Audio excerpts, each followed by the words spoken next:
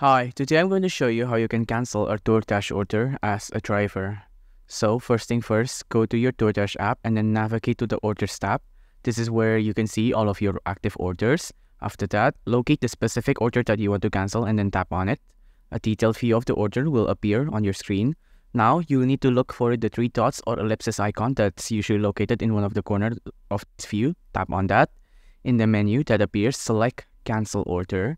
Now, there are additional options that appear, like contacting support or making an item unavailable if needed. After that, confirm your decision by selecting yes. After that, your orders will be cancelled.